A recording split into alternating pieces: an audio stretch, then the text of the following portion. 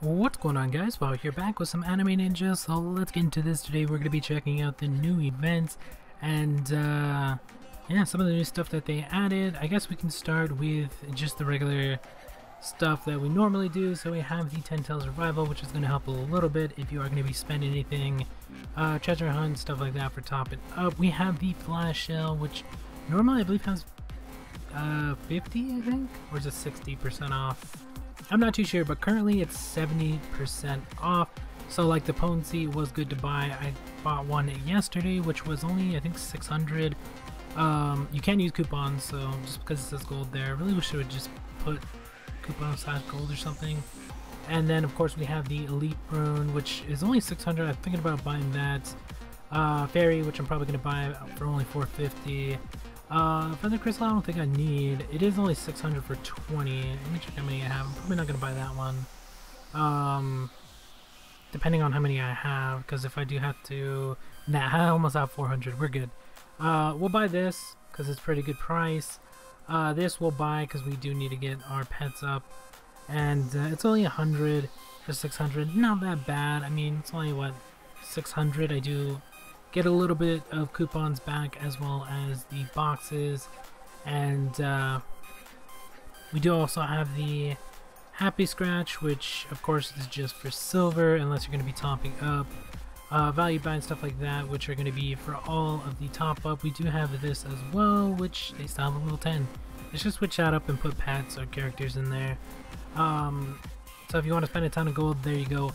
But here is the Gem Rush, which is going to be helping me out a lot. If you guys are wondering why, we should be able to get quite a bit. It does end on the 28th, so we do have a ton of time to build up a ton of these. I think I'll only be able to get 2, because they're 10 apiece, so I guess it depends on how many points I actually get. But we do have gold packs, which I currently need gold. Last time I didn't, so this time I do. We have 500. I'm hoping to at least get 2 of these, which is only 20 points. If I do get more, that'd be perfect. But that's going to be 1,000 no matter what, because you get 500. So if I get more, that'll be perfectly fine. But I'm hoping to get about 1,000 to bring me back up to 8. And you do need 20 to scratch. We currently have 6. You get 3 a day. 3 a day, 6 a day. And then we do have a ton of time, so it depends on how many you scratch, because you can get like 5 points, you can get 10 points, you can get 20. I mean, it just depends on how lucky you get on this. So last time I only got 2, so I'm expecting to only get 2 on this time, and that should give me 1,000. And then of course we do also get the coupons from this as well, so I'm going to be spending those to buy like the Flash Shell stuff, plus I get 200 a day. And then we also have the Wheel of Fate, which is going to give us 150 here, 90 on the other one. So spending your coupons on the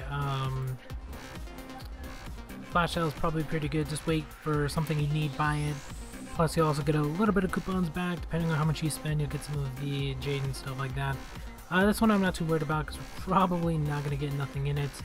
But yeah, those are the events. Gem Rush, happy about that. Wheel of Fate, it's okay for coupons. Then you can use for flash sale, and then of course we'll get some back here. Let me see how many I need.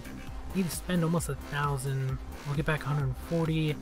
I do have a ton of boxes for coupons. I have 15 currently, so 15 times 200. But I'm not really gonna open those. I'm just looking at the amount I have. I have 5,000, so really not that big of an issue of spending a little bit. And then of course we all probably are waiting for this one, which is the dungeon. I'm just gonna make a separate video on it. You can go watch it. I don't know if I'm gonna put commentary on it, but this thing is insanely hard depending on your team. I only got to floor 9. I'm stuck on the boss, which is 10, and it's because of the counters. The counters on these guys are insane. They hit back for so much. It's insane. Like the support that I have, usually if they get like 2 or 3, 4 counters, they get killed instantly. The assaulters are a little bit better, and then the Vanguard is just a tank. So I don't know, maybe I'll switch some stuff around and try some different sets on different characters or Jades, because the final Sasuke has 11 million HP, plus when it goes into battle it does have a lot more.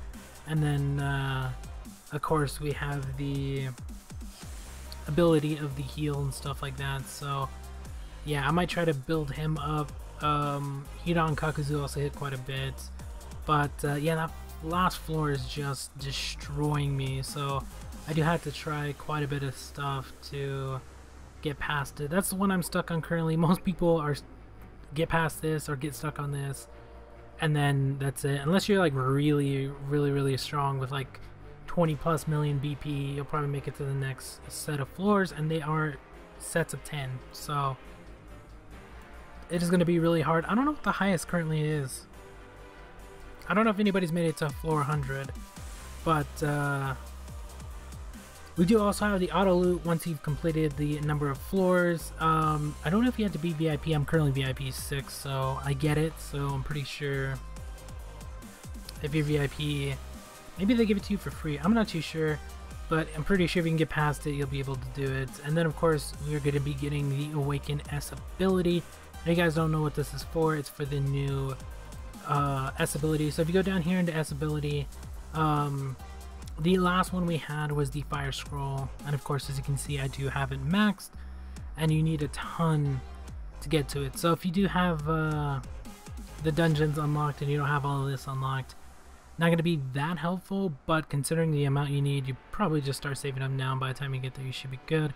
You do have a ton of S ability already. And then you go to the new scroll, which is the Earth Scroll, and as you can see, you do need to go to the dungeons for this. There are new skills. I'm guessing there are way more scrolls as well, so be prepared for that. We do need 320,000 S ability and 30,000 Awakened S ability to achieve the first one. So I mean, the 30,000 is going to be insanely hard to get unless you're really strong and manage to make it to like 20-30 floors in. So currently I only have 800. That's for 2 days, so I mean, you should be able to get it realistically within like a month. And you do have to do that for the first 4, and then you come to the skill, which is attack all enemies to deal 100% damage and a percent increase on all allies. Dodge rate by 10% for 1 round. The limit can be exceeded.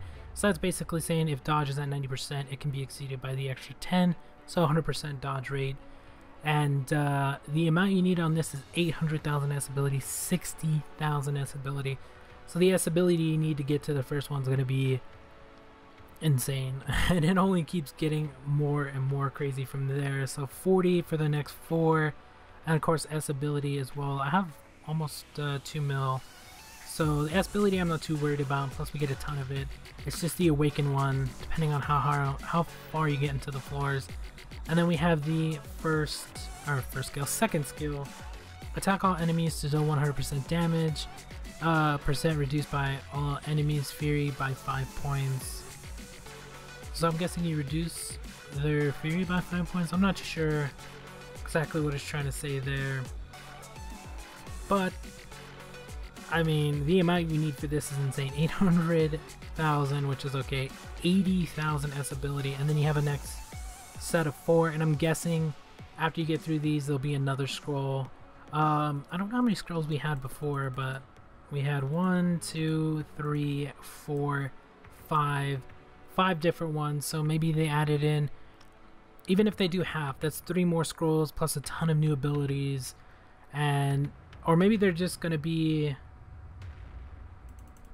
awakening some. No, I was gonna say maybe they're just doing these over again but stronger. No, it doesn't look like that. Or maybe they are, but we'll see. Maybe we'll get another 5, maybe another 3, I don't know. But yeah, that's the new dungeon. I'm currently stuck on the last one, although I'm pretty sure I can just play around with some stuff because I'm getting pretty close. It's just the counters that destroy me. The counters in that are just insane. So yeah, we're gonna have to work on figuring out what could go where, who we're gonna have to power up. The heals do save us a little bit, but considering like this guy, if he gets countered 2 or 3 times, he's dead because he doesn't have that much HP. So we're gonna have to work on that. Pain and Conan do survive a lot more considering their speed's a lot better. They're just overall a lot better. Hidan Kakuzu as well. And then final Sasuke just tanks everything, but he's not strong enough to do what I want. So even though he has 90, 90, 90, we gotta work on his crit, we gotta work on his hit, we gotta get that over 200, we gotta get his crit to 90, and S-Tax already max. I just got this character, so we're working on that. We're working on getting his bloodline done as well, and then just overall getting stuff done. So those are the new events. Make sure you get the gold, and then the dungeon video will be out a little bit later. But that's going to be about it for this one. Thank you guys for watching. I hope you enjoyed, and we'll talk to you guys later.